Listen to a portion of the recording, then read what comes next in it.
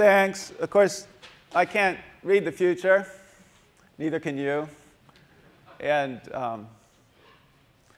I think mathematics, on the whole, is kind of unpredictable. That's what makes it exciting, isn't it? That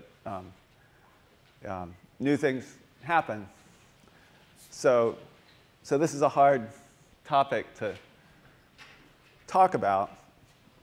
I'm not going to, I'm not going to talk about technical mathematics at all. I just want to try to step back a little bit and reflect on where we are and where we've been and where we might go in three-dimensional geometry and topology. This is of course, I mean, the last few years have been a watershed. We're at a watershed, presumably. I mean, one of the main guiding principles of topology, of low-dimensional topology, three-dimensional topology in particular, was the Poincare conjecture.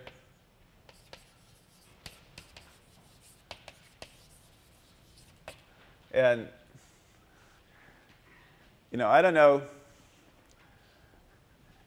I don't know whether we should think of it as a guiding light that that led us to higher and higher places, or a sort of a swamp that got us all mired in the muck. I think there's definitely a lot of that. I think there's definitely a lot of that. But anyway, we've the first 100 years or so, or a little more than 100 years of three-dimensional topology, this was a big shining beacon, and now it's so now we've passed that. So what happens now?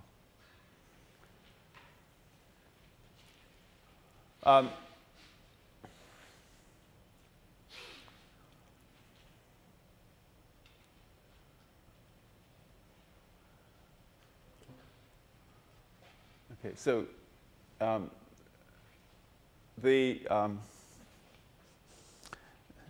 it's hard to say what I want to say.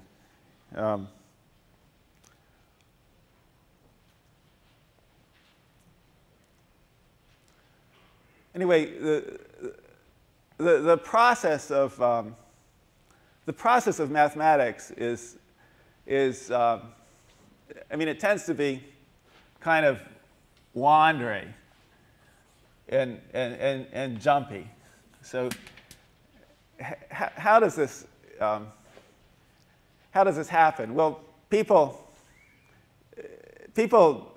to a large extent, I think mathematical knowledge is a living entity. People got interested in mathematics by talking to each other. Of course, it's necessary to read a lot. There's a lot of written mathematics, but I think the important things in mathematics often happen. I mean, they're somehow alive. They live in people's brains. They live in communities of people talking to each other. And a lot of what's written down in mathematics is just not, well, it's very hard to sort of rehydrate an area of mathematics simply from what's written down. Mathematical papers often, well, they're highly context dependent. They depend on a set of working knowledge and assumptions, and it's well known that, and et cetera, that of course they can be reconstructed in most cases, but it's very painful to reconstruct if you don't have access to the members of this community.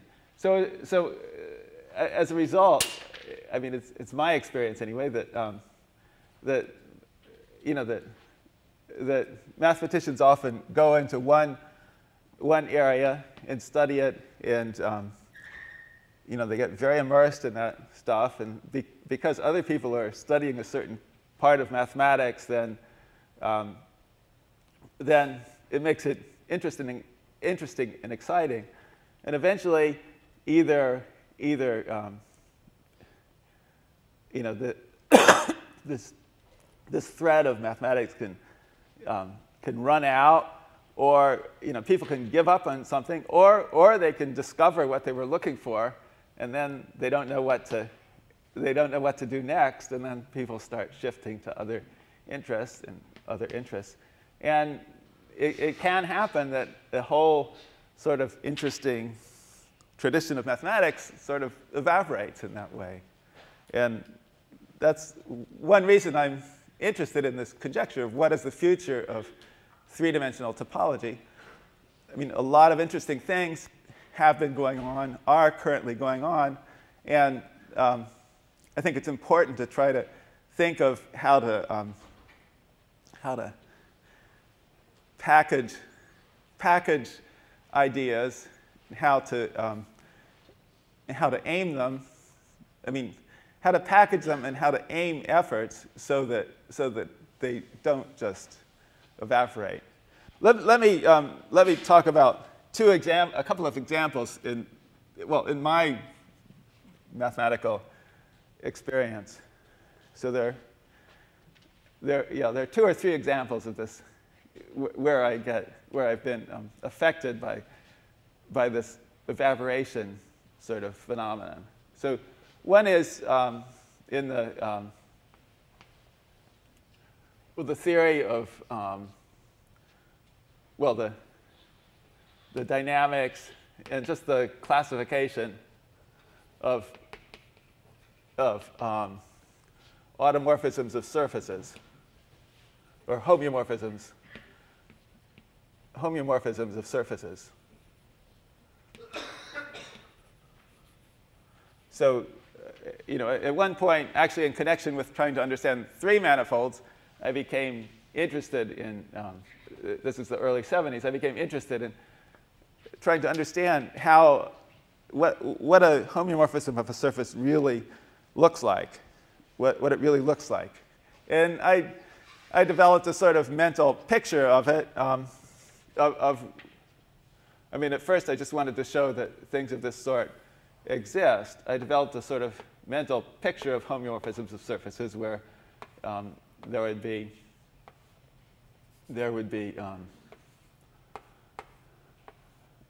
a sort of a singular foliation, something like this, of lines that would be stretched by the homeomorphism, and another sort of orthogonal foliation of lines where it would be compressed. And so my picture was that there'd be a coordinate system like this, where one would be stretched, the other would be compressed, and then it would exactly match up with the same coordinate system on the return. I became interested in this because of trying to understand hyperbolic 3 manifolds, trying to prove that there were many, that sort of most 3 manifolds couldn't be hyperbolic, which I ultimately failed at. So this came from a picture of trying to understand what the second fundamental form of a surface inside a 3 manifold would need to look like if the 3 manifold fibered over a circle. And eventually it turned out this is a good picture. Eventually I worked quite hard and found ways to prove that most homeomorphisms can be put into this form, and all homeomorphisms of surfaces can be decomposed into simple pieces that are either this form or else they map sort of with finite order in a kind of isometric thing. Anyway, there's a classification of surface homeomorphisms, but just as I was sort of getting it finally pieced together, somebody asked me if I'd ever heard of the work of Nielsen, And I hadn't, so I went to the library and started looking at it. I mean, it turned out that he'd done a huge amount of work on many of these same lines. Eventually, well, I mean, he didn't have a complete geometric picture, but he had something that, well, in my mind, was equivalent to it. And this was work he'd done in the 20s and 30s, or maybe I forget the exact dates anyway. And it was sort of pre-World War II mostly, I believe. And at one time, lots of people knew about it. But by the time I was working on this theory, eventually they're called pseudo-analysis of homeomorphisms, you know, I talked to many, many mathematicians. I gave lots of talks and so on. And nobody, well, for a long time, nobody mentioned this to me. It just is a sign how, you know, important bodies of knowledge can just get lost. That's one example of that sort of sets me back a little. Another example in my personal experience is, well, this is a vague example, but just for a long time, up through about the 50s or so, I think there was a tradition of studying three-dimensional topology and geometry, which is much closer to what I later developed. So, you know, the mathematicians at that time thought quite a lot about constructing three manifolds out of geometric pieces. And it was you know, there may have been only a few examples, but yeah, I mean, it wasn't highly developed, but it was a tradition that was very alive. By the time I studied topology, nobody connected geometry and topology. In fact, topology sort of moved on to, you know, it became very fashionable for mathematicians to think about higher dimensional mathematics, higher dimensional, you know, topology, and a lot of people regarded three-dimensional topology or low-dimensional topology as a kind of backwater, and sort of sociologically, it was a little bit of a backwater for many years.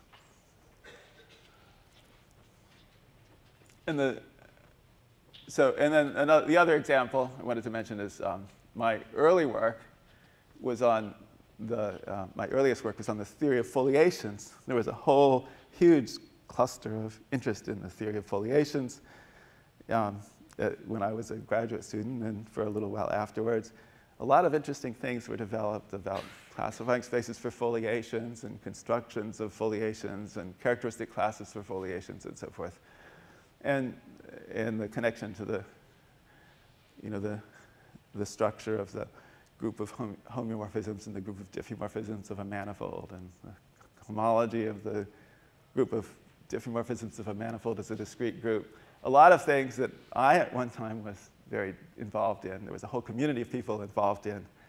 And by now, I almost never encounter somebody who knows much about it or would be able to use it. And this partly includes myself. I've partly forgotten some of this stuff, and maybe because it became too interesting and complicated or too advanced. So this raises the question, you know, what are the forces that determine what pieces of mathematics can be built on and continue in the future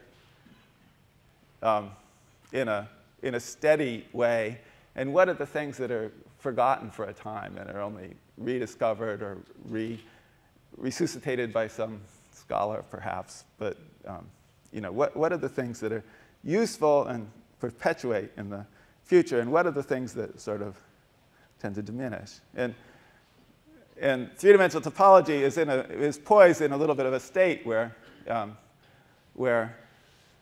there could be a crossword, there could be forks where people start pursuing things that become more and more technical and lose sight of, think of the big pictures, the big questions as satisfied. Or it could go on and branch much more, I believe. So that's my concern. Okay.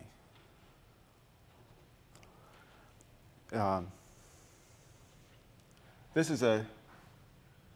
picture you've been staring at is a picture of a hyperbolic three-manifold. So now, I mean, because of the work of Perlman, together with a lot of other people, we know that three-dimensional manifolds can all be described in a kind of geometric form. This is an example of a hyperbolic three-manifold. This is one of the smallest volume hyperbolic manifolds. This particular computer program is by this is a program called Curved Spaces by Jeff Weeks. Let me just show you. I hope this is going to work. Yeah, let's just try.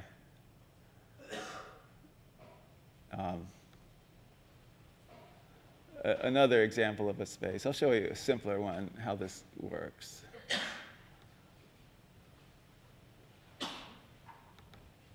This is a picture, the same program showing a picture of the 3 torus.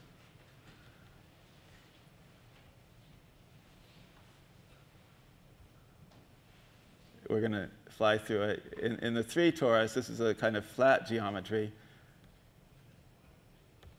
It's a little confusing interface with this program, but there we go. We can fly around in different directions. Everything's just repeated regularly at regular intervals in a 3-dimensional array.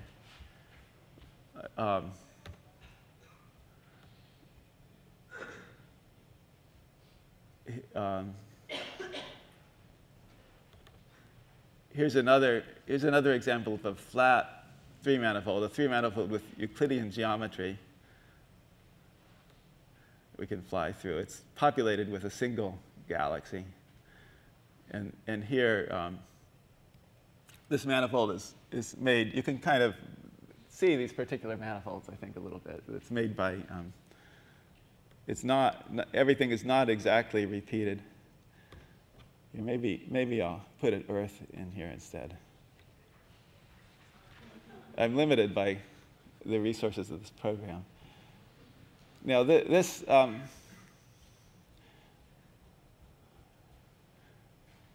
so let's slow it down a little. You can see the different Earths are turning in slightly different directions. So this is a manifold where it's based on the mapping torus of. You take a hexagonal torus and you glue it by a 1/3 of a turn. So it's hard to apprehend it from this picture, even this simple manifold. Although you get some sense of what it is.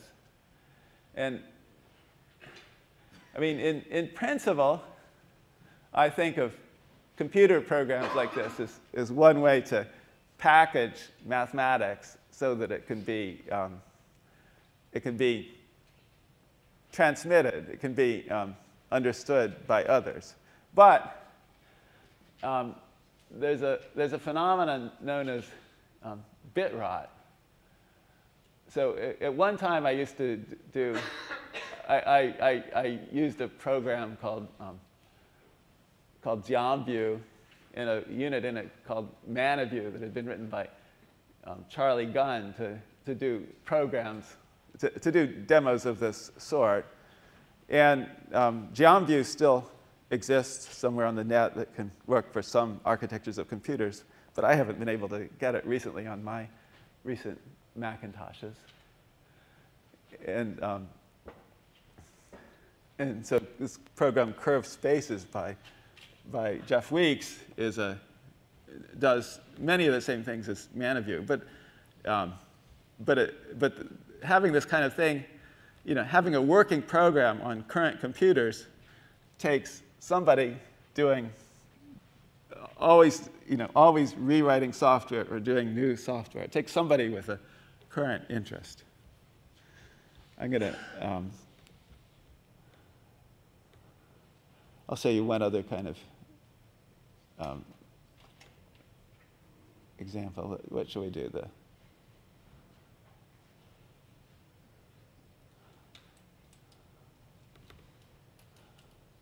Okay, this is a manifold with spherical geometry. It's quite weird. Can you tell what's happening? So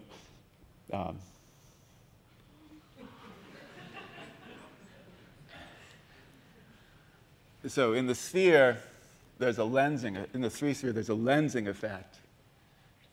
This manifold is not the three-sphere, but it's a quotient of the three-sphere by a finite group. Judging by the name of the file, which I didn't create, Jeff Weeks created, I would guess it's the binary icosahedral group. And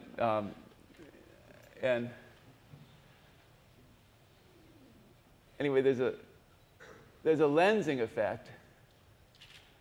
So some of the most distant, well, okay, what you see, if you lived in a world based on this geometry, what you would see is identical with, well, what you see here, but it's I think 120 copies of every single object. Of course, we have a certain field of vision, so we don't see everything at once. But in principle, this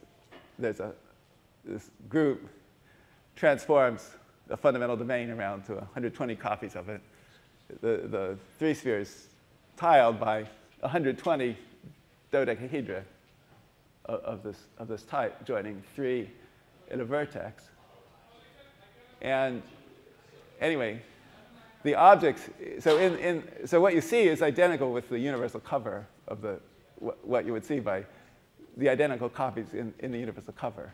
Really, the manifold is a quotient. It's just made of one of these dodecahedra with opposite faces glued together. Really, it's also known as the Poincare dodecahedral space.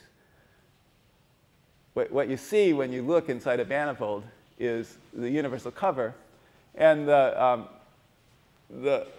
most distant objects are large, just like the close objects. It would be even more confusing if this program, if there wasn't fog inserted by the program to make the distant things look far away. I mean, when we're used to living in Euclidean space, the faraway things look like, well, they get brighter but smaller. But actually, they're getting closer as they get smaller because the lens, they're coming farther from the opposite focus of where we are, which is the antipodal point. Okay. So this is, okay, anyway, these kind of pictures are one way that I think, it's a little piece of knowledge that can be encapsulated and understood by other people. But it also illustrates these programs themselves illustrate the danger of this transmission process.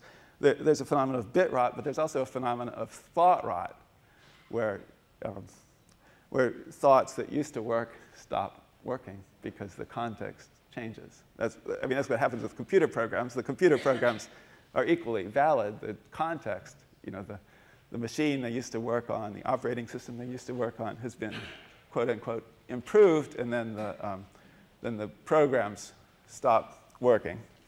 The programs no longer work. And the same thing for thoughts. Now, not all computer programs decay to the same extent with time. And I think there are principles that computer programmers have learned to make software that can be, well, revised and extended in the future. And I think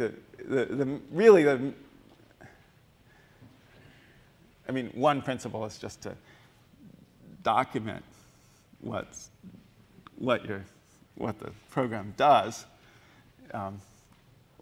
But another principle is to attempt to have, well, I think, simple interface to the external world. What are the simple things that, what are the simple pieces that you can extract from a computer program, but also from a thought process. So when you're in the middle of thinking about a piece of mathematics, there's all these different complex threads that don't actually mean much to anybody but the practitioners, a small group of practitioners. That small group of practitioners won't be around forever. But mathematics is really all connected, and one of the most important things in order to get these connections, in order for these connections both to other mathematicians currently and to future mathematicians, I think, is to have simple messages, simple thoughts that can come out of a piece of mathematics.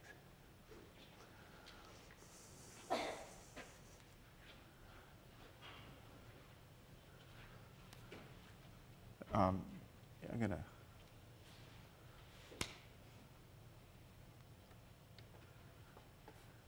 I know I'm not giving a simple message right now, but okay. I wanted to again illustrate this. Well, both. I think an important thing about three-dimensional topology, but also the bit rot and thought rot phenomenon.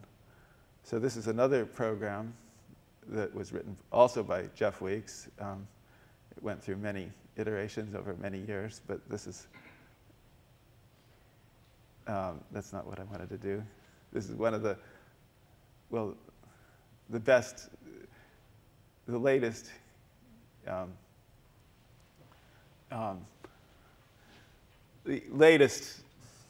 version of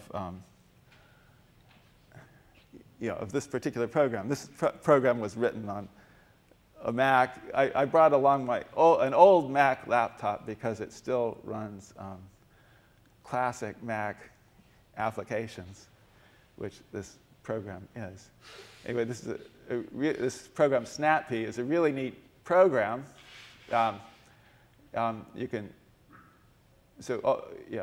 All three manifolds in some way are connected by the process of Dane surgery and Dane filling. And a good place to start is with the three-sphere.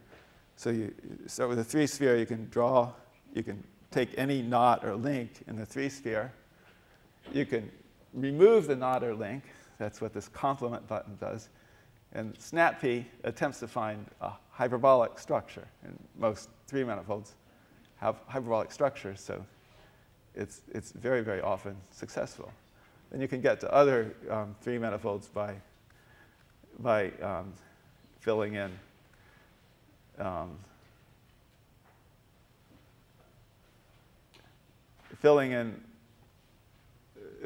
replacing the link, replacing the knot, but sewed in a different way. Or another way to say this is you could take a three manifold, remove a solid torus around any knot or link, and then you sew in solid toruses, but you sew them in by a process called surgery or Dane filling. You sew them in by a different or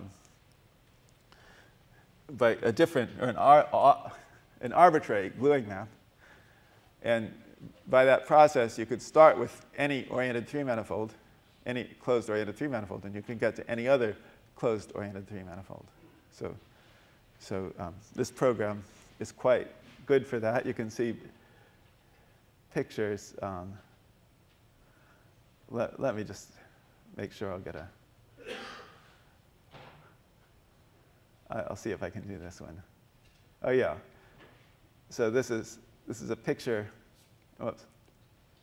This is a picture of the fundamental domain for the hyperbolic structure for the manifold I just arbitrarily made up, where I removed the knot or link complement and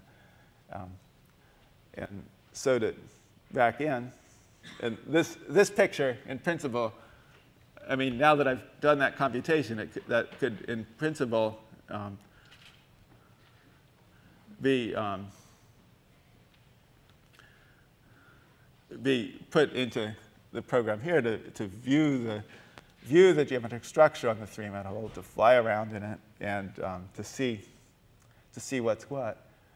Now, I think it turns out that, I mean, there are some things you see, but it's hard to actually detect or work with the topology of the three-manifold by working with the pictures. Nonetheless, it gives you some kind of sense of of the object you're dealing with.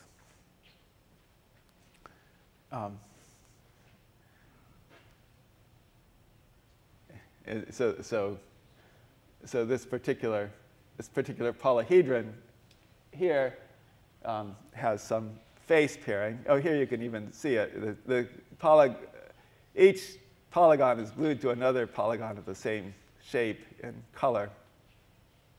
And the shape has been computed so that it fits exactly within hyperbolic geometry. It will generate a discrete group of, I mean, it will generate a tiling of hyperbolic space. This is a picture of the projective model for hyperbolic 3-space. There are many other pictures we could look at, but yeah. Anyway, so this kind of tool, well, in principle, this kind of tool is one of the ways that mathematics could be understood and worked with by people outside the field. But I think in practice, it's a little bit too distant. Okay, let's just get. Let's go to that one. Okay, what is the future, though? I haven't talked about much of the future. So I think there are big questions remaining in three manifolds, and I just hope that people will persevere in studying them, or in being guided by the big pictures and not just the technical strands that will eventually peter out if we don't have large goals. So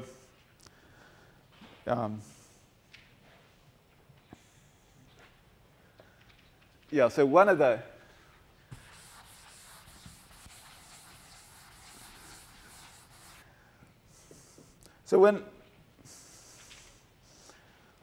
when I first started trying to understand three manifolds, there's some idea that I had of, you know, I mean, it's dignifying it too much to say it's an idea, but you know, I had a desire to really own the three manifolds. So what do they look like? What do three manifolds look like? So we have partial answers to what they look like. Every three manifold can be decomposed into geometric pieces. This is actually, you know, slight. When you go into all the details, it seems very technical, but the main answer is that almost all three manifolds look hyperbolic like this. And in some sense, you can answer many, many questions by using the hyperbolic structure. You can tell when two three manifolds are homeomorphic. You can, in principle, we can make a list of all three manifolds where each one occurs once and only once. So in some sense, they're classified. but in some other sense, they're not classified. So in some way, there's a picture of all possible three manifolds. Even though most of them are hyperbolic, the ones that have this hyperbolic geometry are still hard to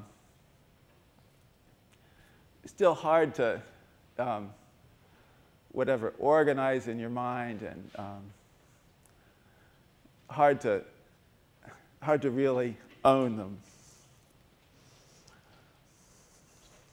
But I think it's pretty clear there are many glimpses of different kinds of structure, different kinds of interrelations of these three manifolds, both with each other and with other parts of mathematics and science. So I think that is getting this big picture better organized, I think, is the main goal I see for the future of three manifolds. So one of the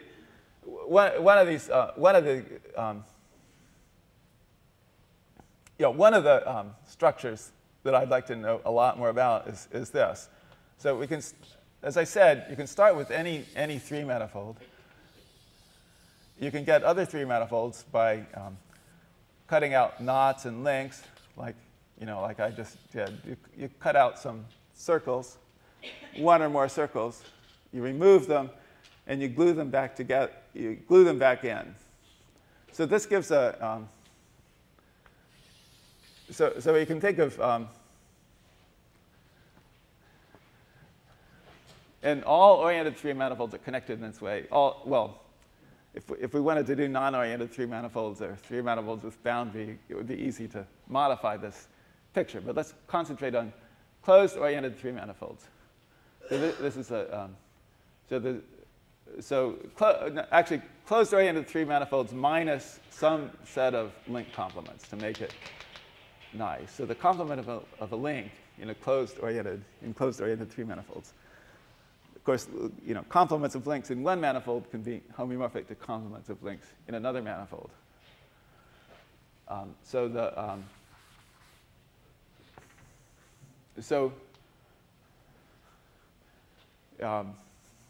in this way, that's clear. Let me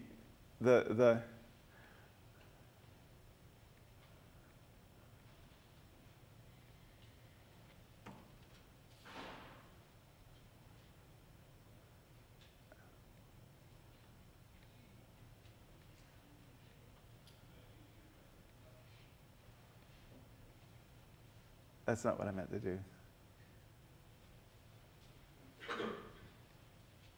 This is the simplest hyperbolic link complement, the figure 8 knot. Once you have this one, this manifold, it has a lot of children, we can call it, which are obtained by gluing in solid toruses. It happens in hyperbolic geometry that whenever you do a Dayton filling, whenever you glue in a torus, the volume goes down.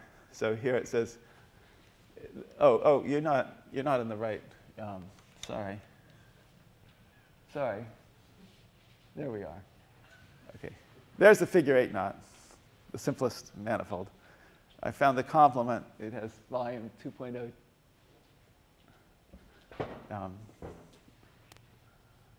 I'll go back. Sorry, I didn't realize this was. It has volume 2.0298. Whenever you do a filling, the volume goes down. This is one of the smallest few hyperbolic three manifolds. So the set of all possible volumes of hyperbolic link complements in three manifolds, hyperbolic three manifolds and hyperbolic link complements, forms a well-ordered set where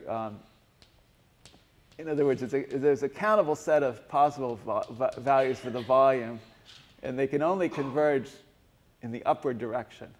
And the only kind of convergence of these volumes is by this process of, if you do a Dane filling with higher and higher coefficients, then it converges to the volume of the original thing. So if I put 100 for one of these coefficients, it's going to be 2.029. It converges to the value of the volume for the link complement itself. And so we can think of the three manifolds as a directed set, three manifolds that are link complements. You can think of them as a directed set, or a partially ordered set, that is, where one is less than the other if it's obtained by Dane filling. And this gives this order gives an order topology on three manifolds. So there's some kind of, so it makes it into a kind of topological space. I mean, at the point, saying it in this way, it's a disconnected topological space. But actually, there's a way to interpolate. There's a way to interpolate. And instead of thinking of a countable set of values you obtain by Dane filling on a three manifold, there's a way to interpret a continuous parameters for this. And then we get for any not complement, then you obtain a two-dimensional family of sort of singular spaces of which a discrete set are three manifolds. If you have a link complement with two components, then you get two parameters for each link component. So you get a sort of four-parameter family, a four-dimensional family of possible fillings. And these, so this is this is I think one of the main key objects in three-manifold topology, of which I think we know enough to know it's sort of beautiful, but we don't know enough to know all about its shape, this sort of Dane filling space for a three-manifold. So there's a, well, I won't.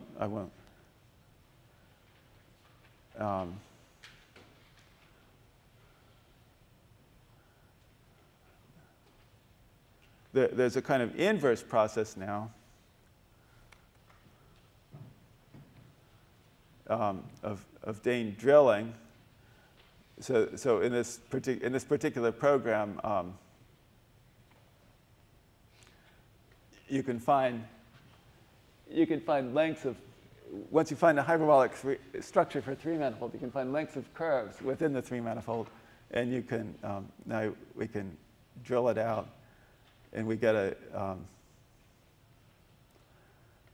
new manifold. Now you can see the volume is 3.296, and now I unfilled the original one that was filled. So what I did, I took a figure 8 knot, I filled it, then I unfilled another piece of that another knot within the resulting three-manifold, and I unfilled the original three-manifold.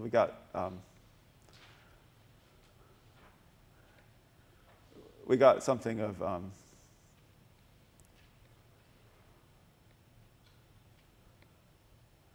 we get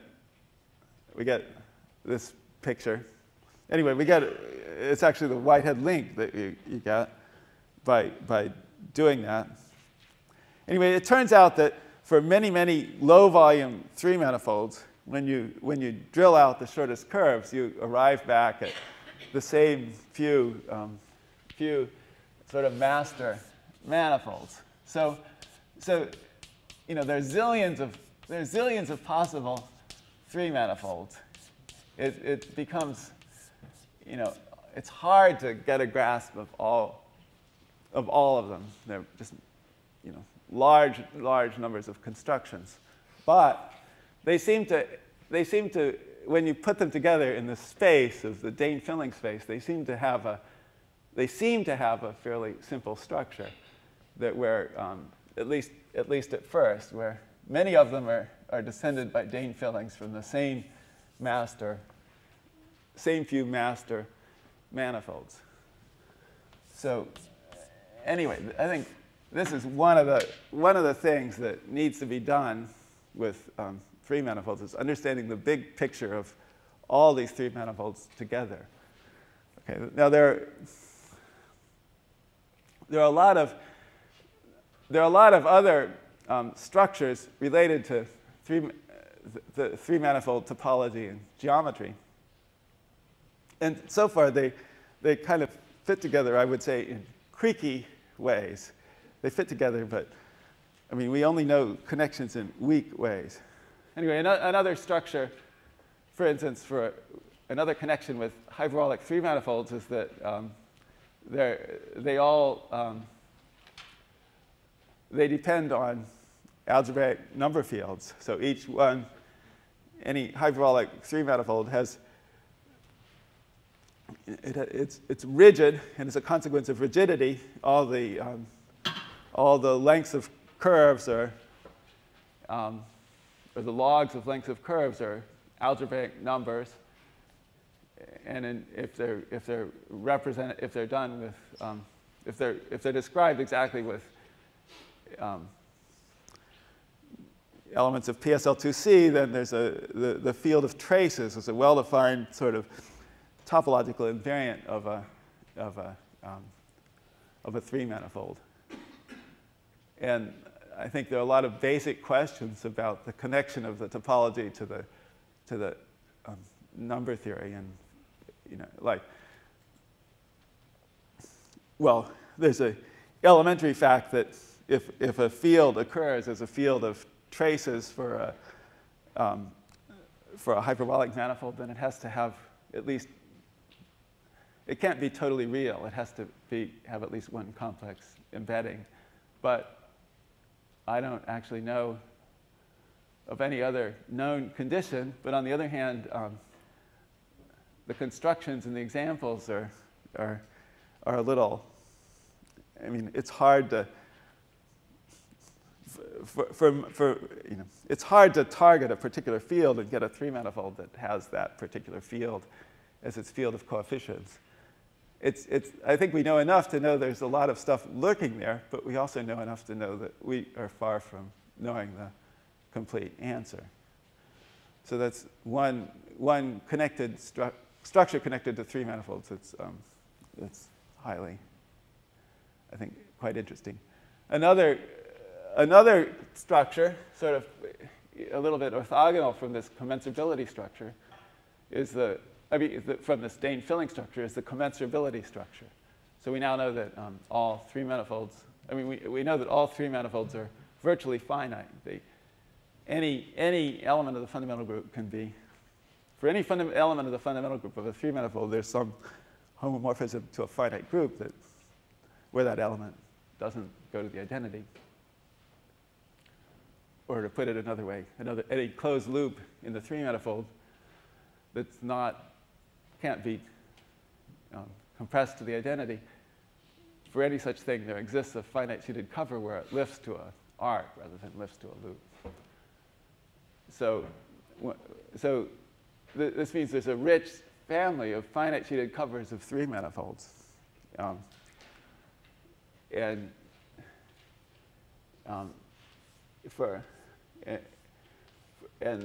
I guess the theorem of Margulis says that the three manifolds are sorted into two classes. They're the so-called arithmetic three manifolds, where the set of relations of finite sheeted covers has infinitely many local minima. And then there's the non-arithmetic ones, where Margulis proved there's a unique local minimum in each commensurability class. This is another area where it's clear more is going to happen sometime in the future, hopefully sooner rather than later.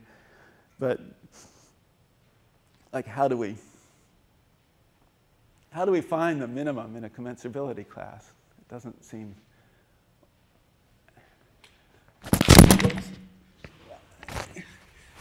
It doesn't seem well, it's clearly a doable problem, but I don't know of any current solution to that. But more to the point, sort of what are the relations of the commensability structure to this Dane filling structure for three manifolds? Okay, so the other important structures, I think, in three manifolds are, of course, the quantum invariants, which I personally don't know. I'm personally not at all an expert in. But you know, everything has to fit together ultimately. So how does it fit into these sorts of structures, for instance?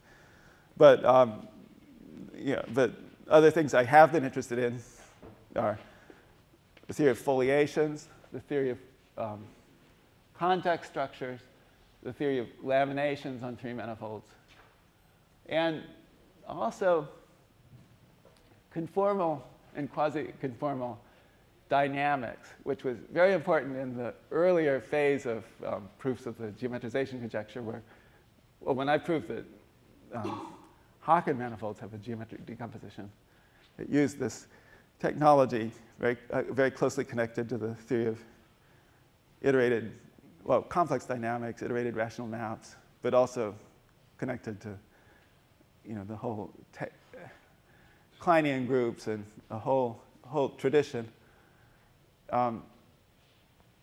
So I believe there's a bigger picture. There's a big picture of this complex dynamics in lurking, where ultimately there should be a simple answer that proves the geometrization conjecture along that sort of path. I think we might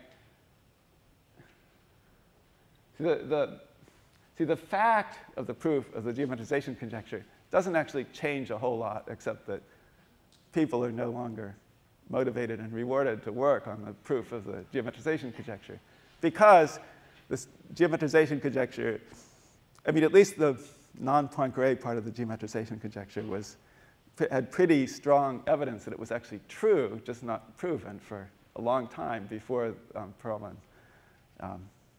finished. Well, Perlman and others finished it off. But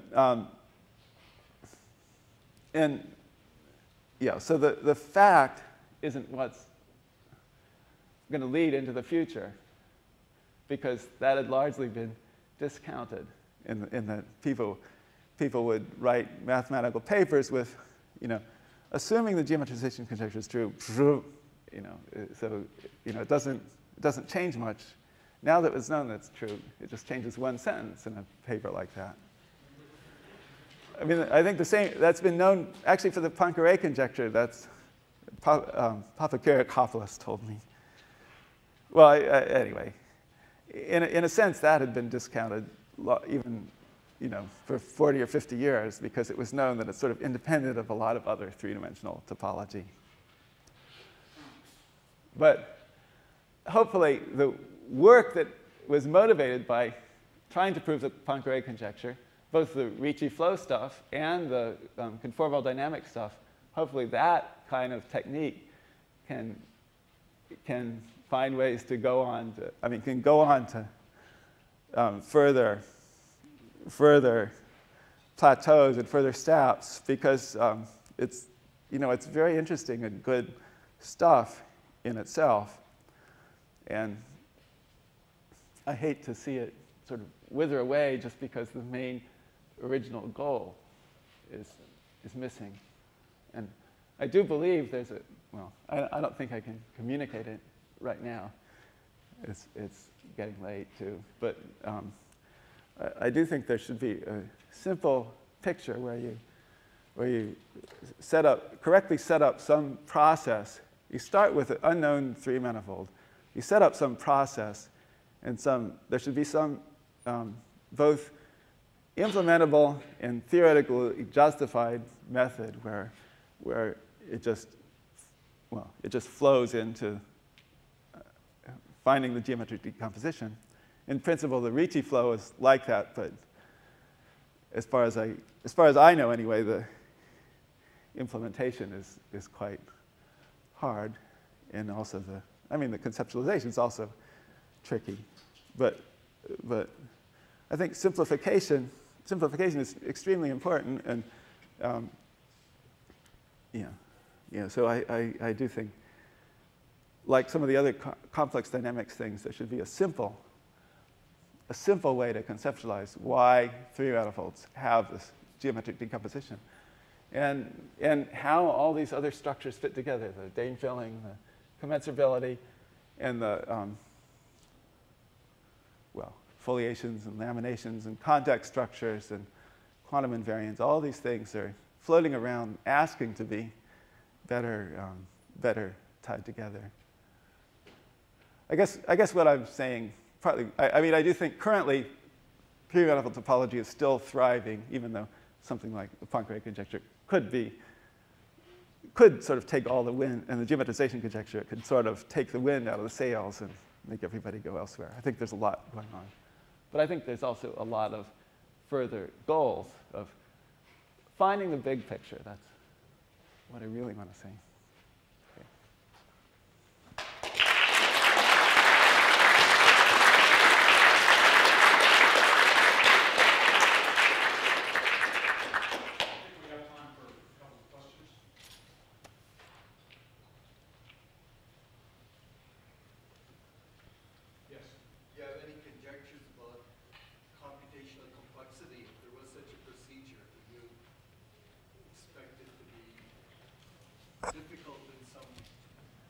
Oh, yeah, it's a very interesting thing.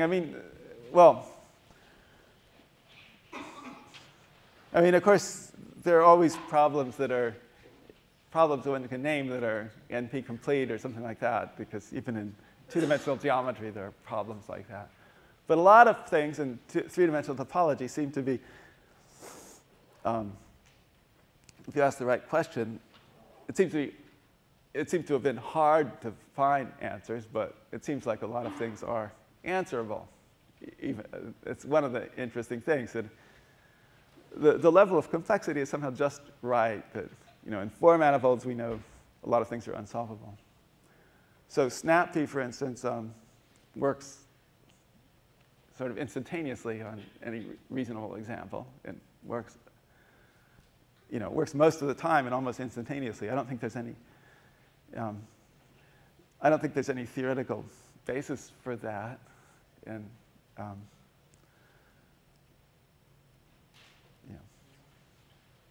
I don't want to name a computational complexity question, but I do think there's a lot.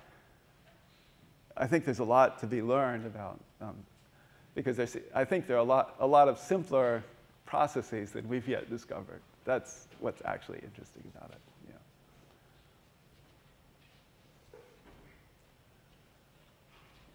Bill, what's known about the minimum volume of hyperbolic manifolds? Rob, you can answer that. I think it's the Weeks manifold. With the Weeks manifold. It's known. Well, as of in a few weeks, I suppose we'll say so. Uh-huh. But yeah, we basically know. And what is that number? It's like 0.9427. Is that? And that's just an approximation, right?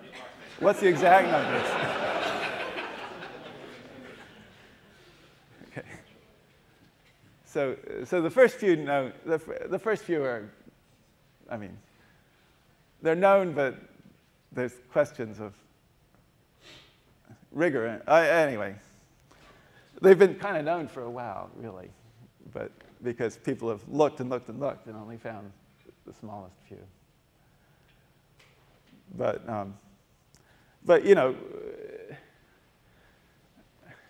that kind of work is what's important for getting the structure, this lattice of Dane fillings. That's what's most interesting, I think, is to, not necessarily the rigorous identification of the first, of ordinals with volumes for the first few ones, but getting techniques that can actually understand the structure.